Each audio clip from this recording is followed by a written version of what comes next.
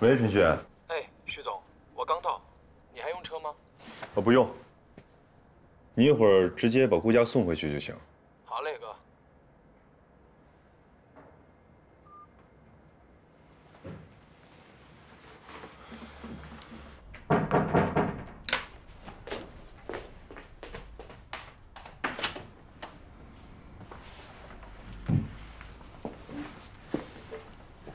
想我了吗？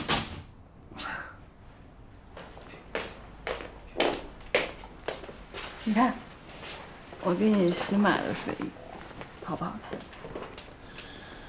好看。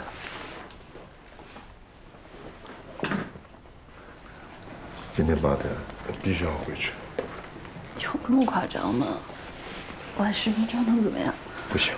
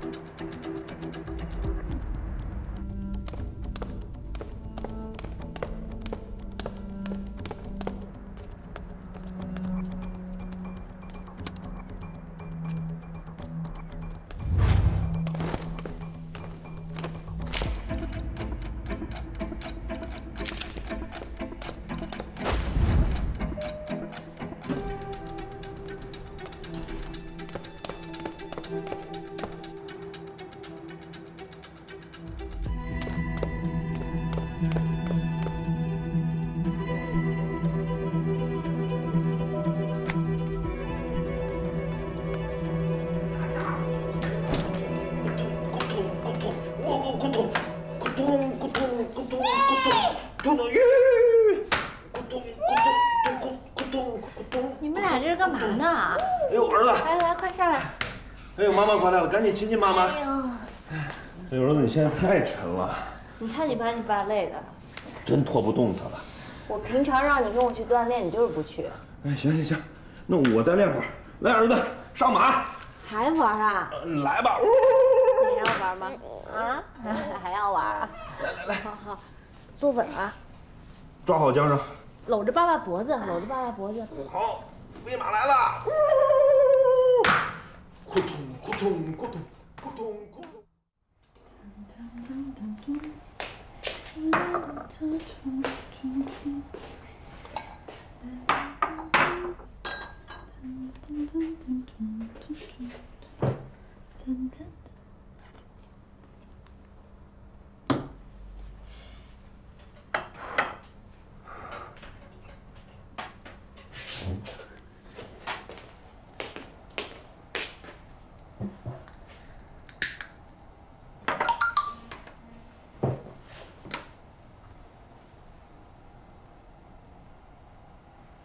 怎么了？是不是公司有事儿啊？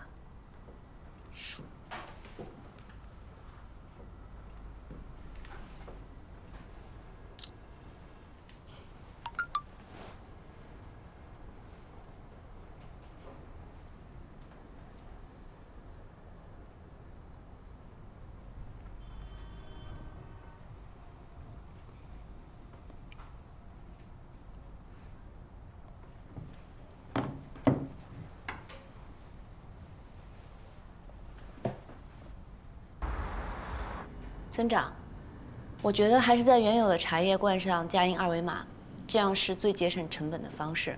您放心，物流那边我也会亲自盯的。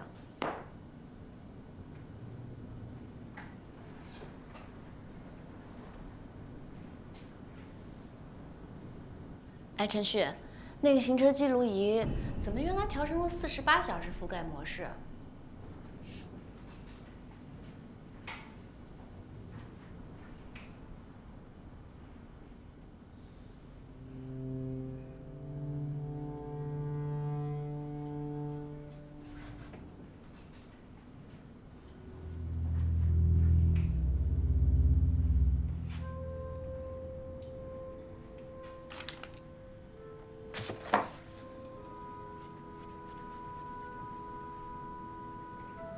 公司最近那么忙，你事儿那么多，我没想到你明年还有时间陪我去看爸。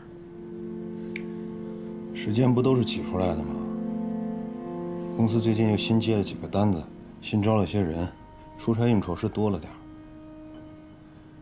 这不很正常吗？你知道你车上那个行车记录仪被调成循环覆盖模式了吗？只有48小时的记录。怎么可能呢？陈旭，一定动了什么？这人一向粗心，回头我说说他。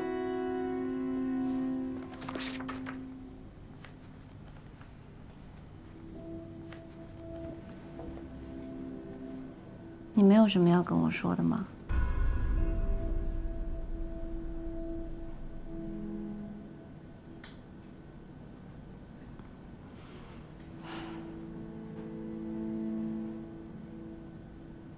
我知道你在想什么。我不让你生产蓝色烟花，你一直都在生我的气，对吗？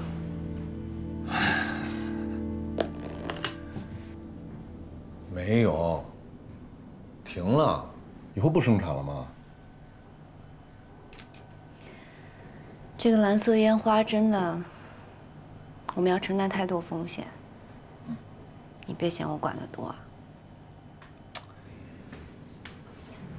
老婆，真没有，真的没生气。真的不生气啊？我又不是气球。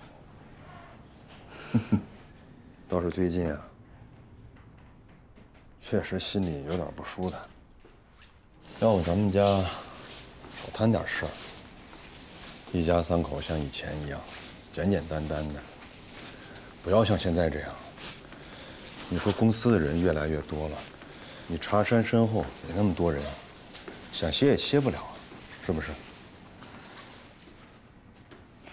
等我忙完这段，咱们一家三口一块儿出去玩吧。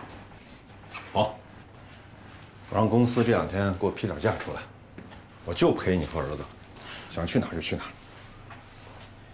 你先休息。你还不睡吗？我手头还有点事情，我忙完了就来。那快点啊！